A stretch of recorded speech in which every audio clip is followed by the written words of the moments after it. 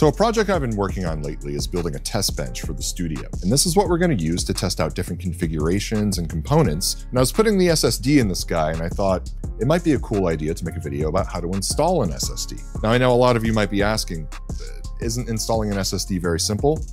Actually, not quite. There's a lot of different motherboard configurations and different ways for the M2 to go in. You have these different coolers that go on top, and there's even these risers that the M2 can go into as well. So I'm going to use this Western Digital Black SN850x to show you how to install an M.2 NVMe SSD. Let's get into it. So we're going to start with this board right here. The M2 slot is located between the CPU and the PCIe connectors. So with the M2 slot, you have the connector right here, and then this is going to be the riser at the screw, and this is already pre-installed on the board. On our drive, we have this little notch right here, and there's a notch in the connector as well. So that means there's only one way for this to connect. You want to make sure that the notch on the drive is going to match to the notch on the connector. First thing you want to do is take the M2 screw out of the riser. So I'm going to take my handy dandy screwdriver, and I'm going to remove the screw.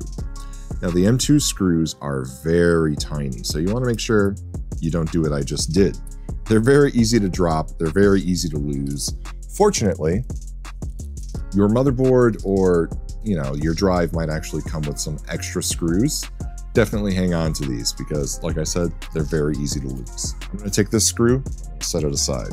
Now that the riser is open, we're going to take the drive, I'm going to match up the notch, and you want to put this in at a little bit of an angle, and it's just going to slide right in, and that's it. That's how you install the drive. There's actually a little bit more though. The drive is going to hang at a 45-degree angle from the connector, and you can see you can just push it right down. And what we're going to do is this notch is going to match up to the riser, and we're going to take the screw and we're going to screw it right down. These M2 screws can be a little bit tricky, so I like to just kind of push it down, line it up, and you can see I've got the screw in the riser, and I'm just going to screw that down. And that's it, you're all set. It's pretty easy to do. Installing this is very simple, and this is how you do it on this board when it's fully exposed. Now let's go look at another motherboard. So on this motherboard, we have an exposed M2 slot here. So you'd think that's where we're going to put our drive. That's actually not going to be it. Boards like this are going to have a bunch of different M2 slots, so you can have a bunch of different M2 drives. You want to install it under this heatsink right here, because the main drive is always going to go between the CPU and the first PCIe connector. So what we're going to do is we're going to take our screwdriver and we're going to remove this heatsink. This pops right off, and there's the main M2 connector. What I really like about this board is the risers have these Q latches, which are these little plastic latches that are going to slide over the drive and keep it in place. This is way easier than using M2 screws. Installing the drive is very simple. Just line up the notches on the connector to the drive, slip the drive right in at a 45-degree angle. You're going to see it hang there. Then you can just simply push it down, take the Q latch and push it over, and you're all set. With the drive installed, you want to take your heat sink, and there's a thermal pad on the heat sink. You're going to want to take this little piece of plastic off, so that way you can put the heat sink onto your NVMe M2 SSD and remove the heat away from that SSD. With the plastic film removed, now I just have to reinstall the heat sink. So I could just take the screws, line them back up,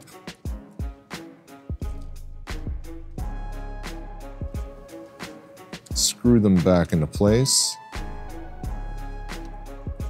and you're all set. So now on this board, this also has a heat sink over the main M2 slot, and you can see there's other M2 slots as well. And then we have an M2 slot here, but this is not an SSD.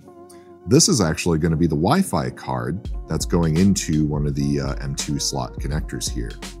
You can see the wires for the antenna running up, and this is going to go to the I/O plate here in the back where you can connect your antenna. So it's actually very common to see other types of devices using these slots aside from just drives. Now you can see on the heatsink, this is a pretty big heatsink, so this is going to do probably a better job at removing heat from that drive. But you can see the latch for the PCIe slot is kind of in the way. So let's try to work around that and get the drive installed. First, I'm going to remove the screws. And then I'm going to pull this guy out and kind of at an angle. And there we go. So on this board, this one also has a latch on the riser. This one's a little bit different. This is one that just snaps right down. So we can just remove that adhesive. You can see that this pad is actually just a sticky pad, so this is going to help keep the drive down in place. So again, you're going to take your drive, you're going to match up the notches to the connector, slide it right in. You're going to push the drive down, and then right here on this latch, push it down, and you're all set. And then here on the heatsink, we have another thermal pad, so we can just take this adhesive off. You can take the heatsink and you're going to place it right on top. Kind of get at an angle so you can get it in place. Screw this guy back in, and you're all set. Let's look at another board. We have a tiny board here, and the M.2 SSD is actually going to go right under here. So first we're going to take off this heatsink.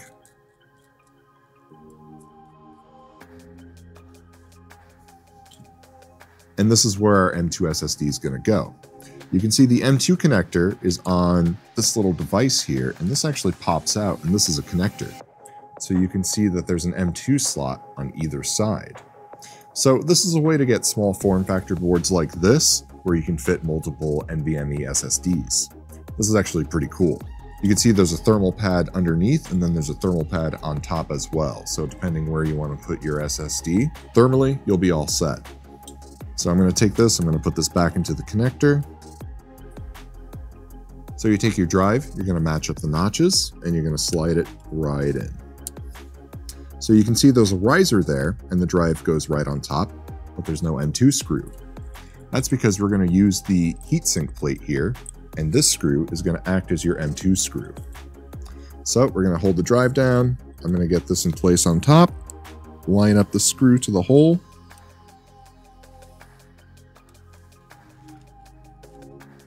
and there you go.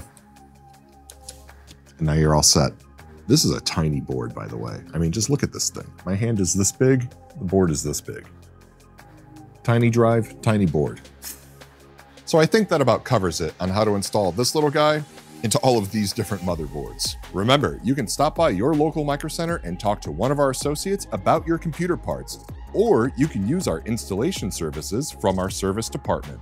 And if you made it this far in the video, make sure you comment #IWantAMicroCenter near me.